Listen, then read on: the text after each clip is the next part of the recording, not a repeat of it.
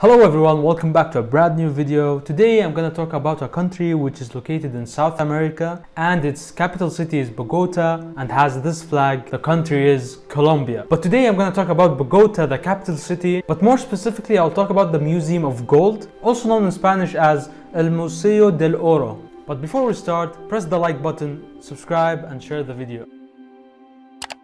The Museum of Gold is a museum located in Bogotá, Colombia. It is one of the most visited touristic highlights in the country. The museum receives around 500,000 tourists per year, and the museum displays a selection of pre-Columbian gold and other metal alloys, such as tumbaga. Tumbaga is the name for a non-specific alloy of gold and copper given by Spanish conquistadors to metals composed of these elements. And also, the museum contains the largest collection of gold artifacts in the world in its exhibition rooms on the second and third floors, together with pottery, stone, shell, wood and textile objects.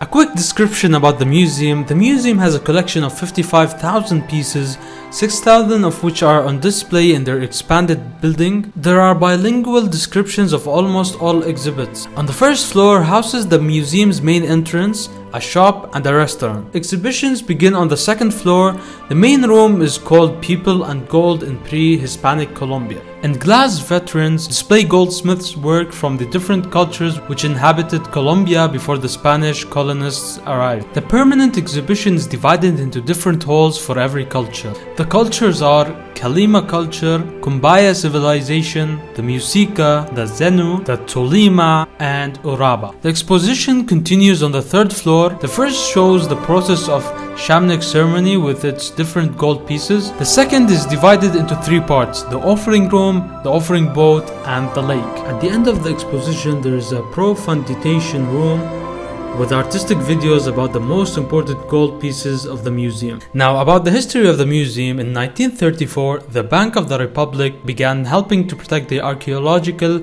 patrimony of Colombia. The object known as Poporo Quimbaya was the first one in a collection. It has been on exhibition for 70 years. The museum houses the famous Musica golden raft found in Pasaca in 1969 that represents the ceremony of the new Zipa ruler of Bacata. In this representation, he is seen standing at the center of a raft surrounded by the principal chieftains, all of them adorned with gold and feather. After a decade of work, the museum was expanded and renovated in October 2008. The renovation, the museum organized a permanent exhibition in 5 rooms with archaeological objects and an interactive room. It also added an auditorium, some temporary exhibition rooms, a cafe, a restaurant, and a souvenir store. I hope you guys enjoyed the journey to the Museum of Gold and were able to understand few facts about the museum. I'll be showing 5 questions on the screen, and comment the correct answers in the comment section below. And before I end the video, I hope you guys enjoyed it. Don't forget to like, subscribe, and I'll see you in the next one. Goodbye.